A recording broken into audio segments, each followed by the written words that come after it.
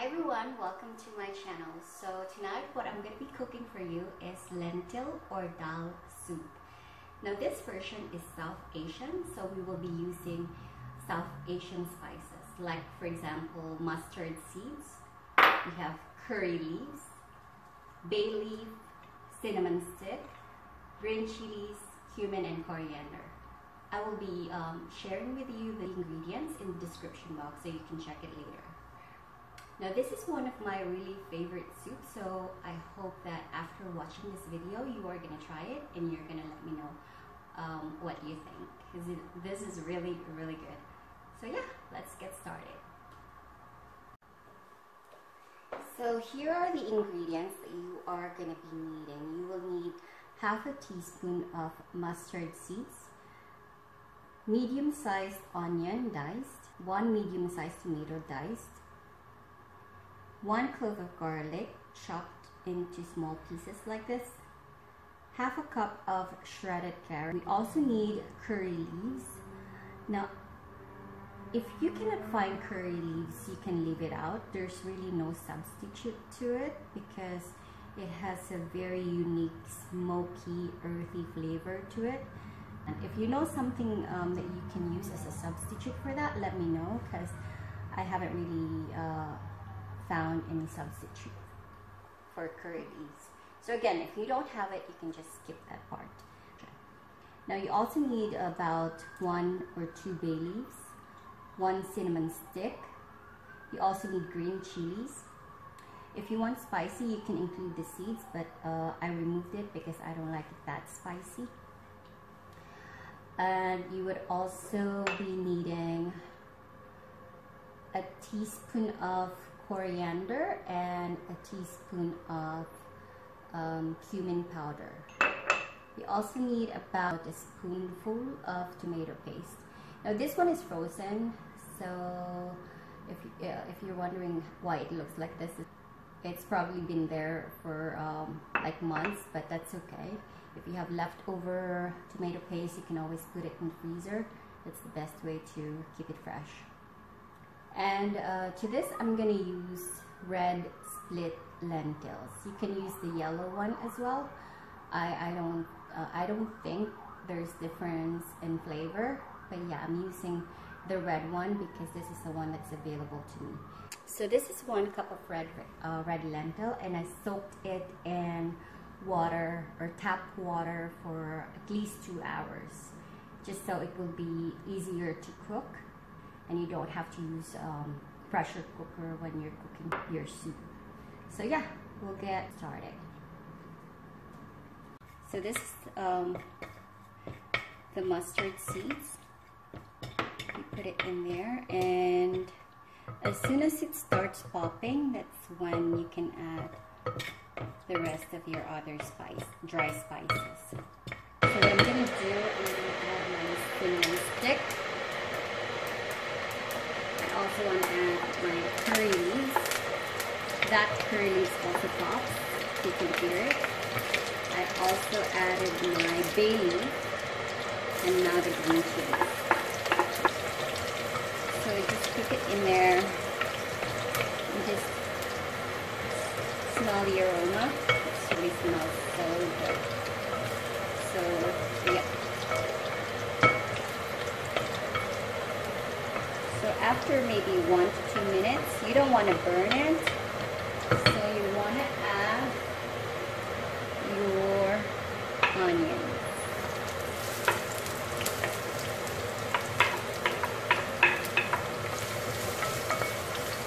Mix it a little bit, and now you can also add your garlic.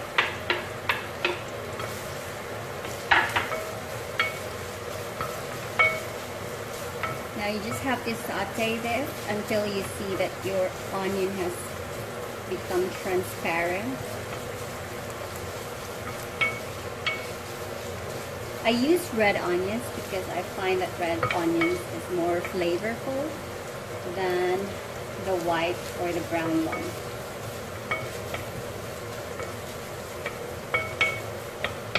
Now,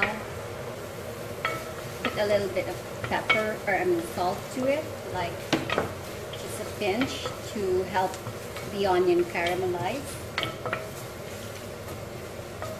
And yeah, just let it in there for a minute or two. Now I find this step is very important. You want the onion to caramelize or become transparent, because all its flavor is gonna be released in the oil, and that's really good flavor that you don't want to miss out on. So just continue to stir it.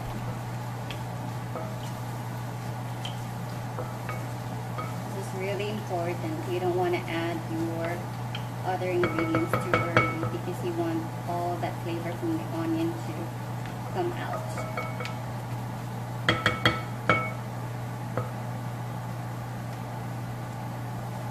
Okay, so now that the onion is ready, you want to add your carrots.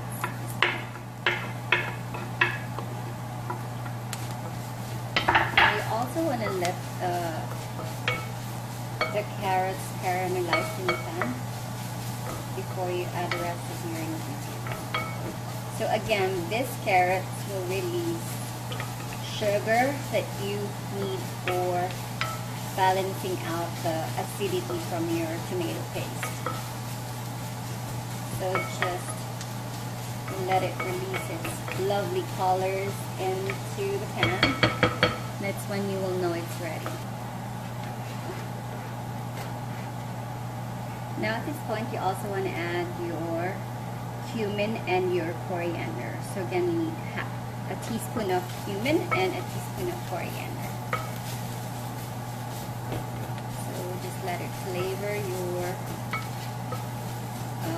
vegetables. You also want to add your tomato paste at this point.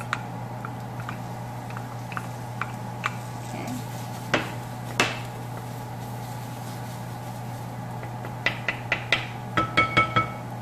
Now I just put it there in the middle because I learned that from Gordon Ramsay. You should cook it off a little bit before adding it to the rest of your vegetable, just so it's not going to be that acidic. So yeah, just let it cook up there in the center.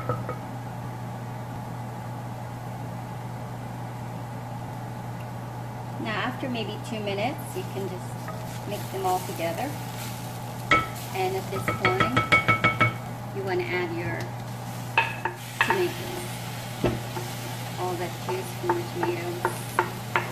Okay, so what you're making here is what they call the masala, or the gravy. So you want to cook off the tomatoes and let it become gravy-ish.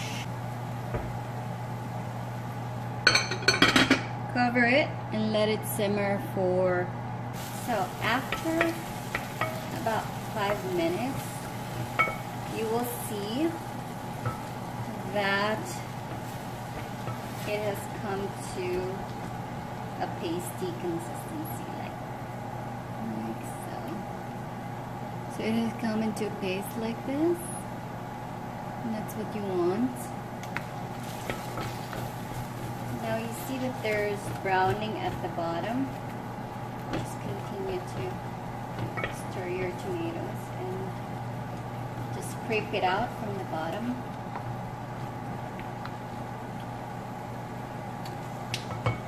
You want to season it a little bit, so I'm just adding a little bit more salt. So at this point, you now have this beautiful masala or gravy.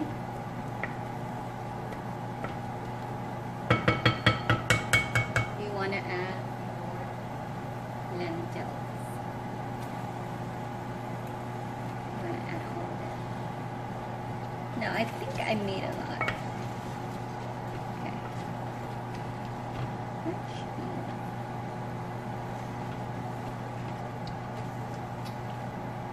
5 or more. Just mix them all together. Give it like a good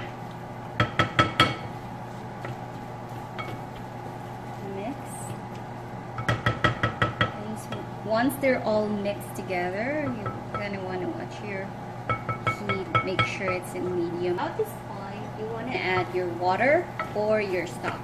You can use any stock you have available. You can use vegetable stock, chicken stock, beef stock. I'm not sure because chicken has a lighter flavor than beef, so I'm not sure if you want to go with the beef stock, but vegetable and chicken stock would be ideal. Now in this case, I do not have chicken stock available.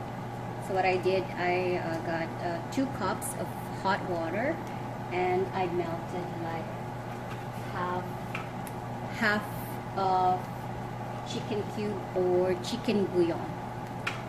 So half a cube of chicken bouillon I melted in my hot water, and that's what I'm going to add for stock. And you just want to mix it until your vegetable is covered. You want to scrape out the bottom of the pan. Make sure all the flavor is in there. And you want to add more.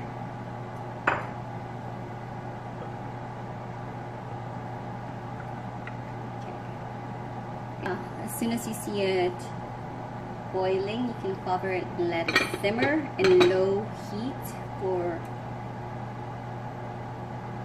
25 minutes maybe, or until it's ready. I will show you how it should look like when it's ready.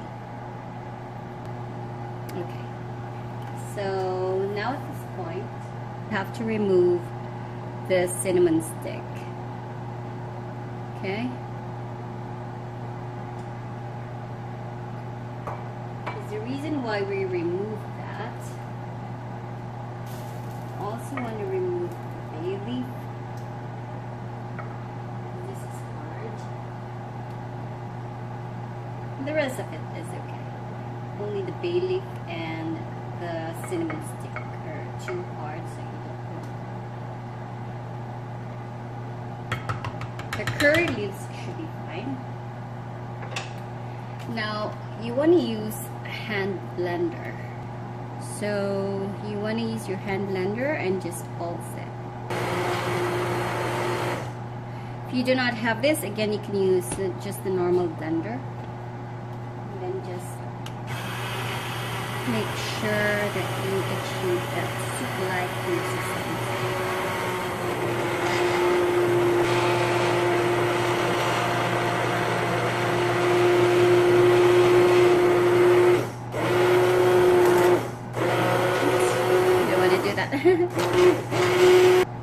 There you have it. You have your soup ready.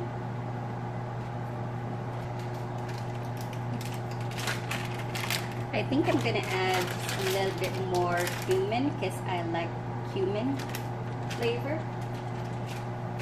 And also I'm gonna add a little bit more coriander because I like that strong South Asian flavor.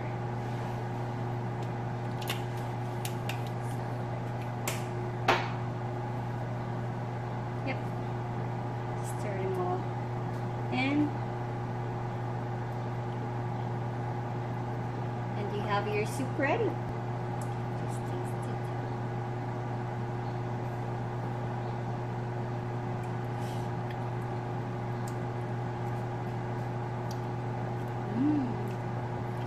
Have it. Let's taste it and we'll enjoy.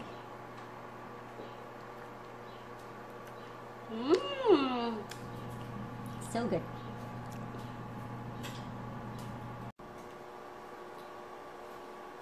Okay, so I have been eating this.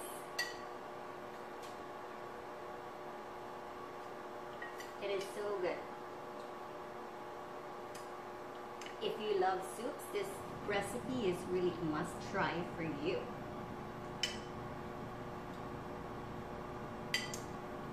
If you try it, let me know if you like it. And then I will cook more. My fiance is watching me. it's not going to be in the video. Maybe I can include it in the video. It's really yummy. Try it and let me know.